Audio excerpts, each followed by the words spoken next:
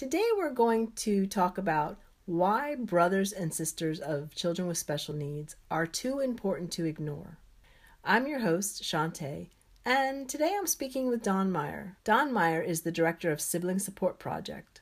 He is probably best known for creating Sib Shops, lively programs just for young brothers and sisters of kids with special needs.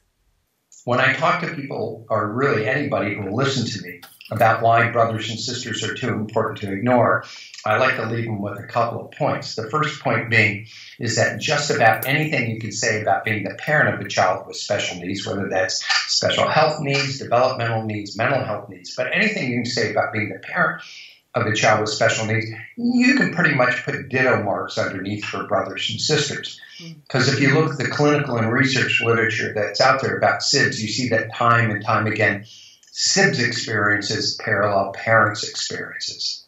Secondly, these brothers and sisters will have the longest lasting relationship with that family member who has a disability. They will be in the lives of that person certainly longer than any service provider will, but probably longer than the parents will. It's a relationship easily in excess of 65, 70, 75 years. That's a long time.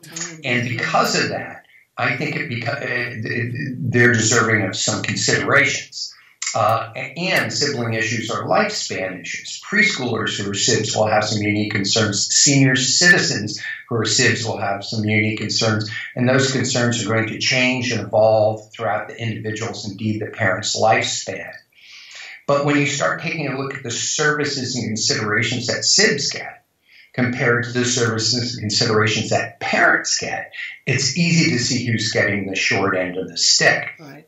Here's one little example. My project, the Sibling Support Project, we have a number of sibling-related initiatives. Besides Sib Shops, we have social media for teens called Sib Teen. It's a closed Facebook page. We have one for Sibs in their 20s called, oddly enough, Sib 20. And then we have one for adult Sibs called SibNet.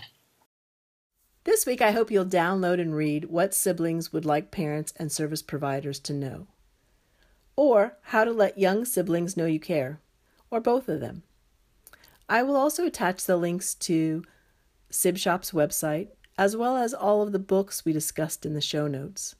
I enjoyed speaking with Don. He really opened my eyes to siblings and some of the issues and concerns that they have to deal with. And the fact that they are extremely important, definitely too important to ignore.